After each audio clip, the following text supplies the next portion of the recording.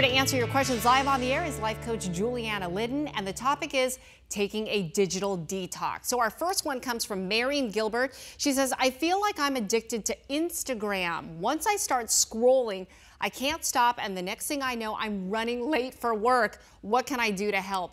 I totally can relate to this. Yes. Yes. You get lost. It's a hole. You do. And totally the time doesn't stop. That's right. So we talked a little bit about this in the segment. I recommend setting an alarm. It works for me. Yes. So you've got everything done. You're running around in the morning. You're like, okay, I got 15 minutes. What can I do? Well, I want to kind of peruse and mess around a little bit. I'm going to set an alarm. And really, it can help so much. Yeah. Otherwise, there are apps you can get to put on your phone to regulate your time. Oh, okay, yeah. But those are pretty strict. Right, so right. You have to be ready for it. The alarm has become my best friend lately. Yeah. Okay, Tina from Surprise says, I hear people say just delete the app, but I feel like I'll be missing out. How do I prevent that? That's legitimate, yeah. I don't think you have to delete it. I mean, if you really have a problem and it's That's really, like a cold turkey. Yeah, I mean, you have to start all over again and all that. I mean, I think there's so many ways you can regulate yourself. This also goes back to, okay, how am I gonna, hold myself accountable? Right. So we don't necessarily have to do that. There are ways Moderation. to get around it. Put the rubber band on. Put the rubber band. Put an alarm on it. All right. That's right. Susie from Phoenix says, how do I get my kids to quit wasting so much time on social media? Great question. This is boundaries. And as parents, we need to come in there and really start setting that. We really need to watch how much our kids are on social media. We've talked about this before. It can really be a problem, and it can cause a lot of issues with your kids. So this goes back to really monitor and set those boundaries. Be very clear. Because it can be an addiction. Absolutely. Easily. We all know as adults, right? Yeah, a little exactly. bit of that, right? Oh yeah, guilty, yeah.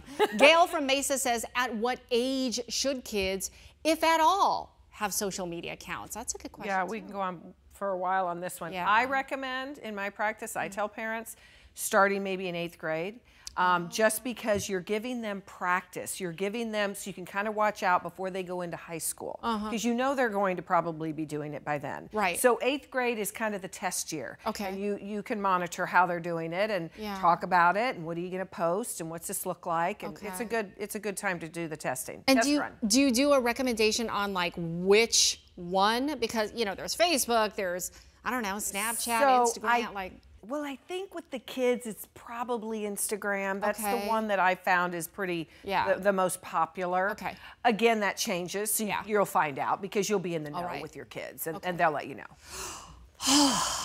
Big breath. All right. Jan from Glendale says, I use social media to keep up with family and friends. How can I still keep up with everyone if I don't use social media? Oh, that's good. Well, we can, the old-fashioned way, you can always call.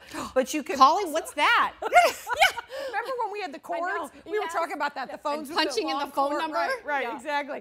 But you know what? This may sound silly, but you can use Skype and get a whole bunch of people on. You can schedule a Zoom call, so you're still seeing them. Okay. FaceTime if it's one-on-one. Right. But there are ways to do it. You don't have to. Old-fashioned way. Old-fashioned. That's always the best. Hey, Juliana, thank you so much. And you know what? I want to thank our viewers too, real quick. Yes. Because not only did we get great viewer questions, but so many people raved about seeing Dave Muncy back on the weather wall. It was so great to see him. I loved his jacket. He is so good. What a pro. I know. I want him to do it again. Come back and do it again, Dave.